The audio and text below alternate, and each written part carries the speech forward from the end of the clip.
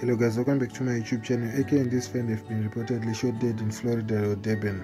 American media, the Shaderoom, confirmed the passing of Super Mega, and some people who were on the scene also confirmed. Yo, this is sad, bro. This is sad, guys. Keenan Cobras. Just like that, bro.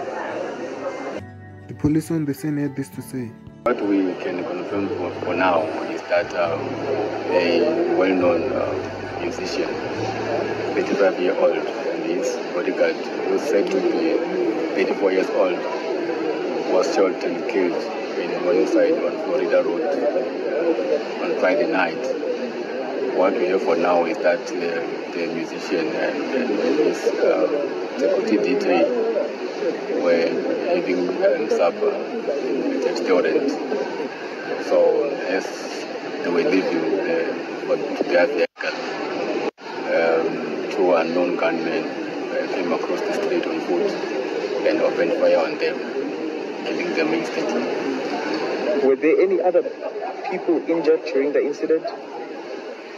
Nobody was reported injured apart from the two men who were killed. And what sort of investigation is currently being undertaken by the police? It is early stage, but we will be investigating 2 counts of murder, and with the hope of finding the culprits and bring them to justice. The motive behind this killing is not yet clear. This is so sad. AKA was one of the greatest hip-hop artists to ever come out of SA. He was loved by the masses. SA hip-hop will never be the same without this guy. May his dear soul rest in eternal peace.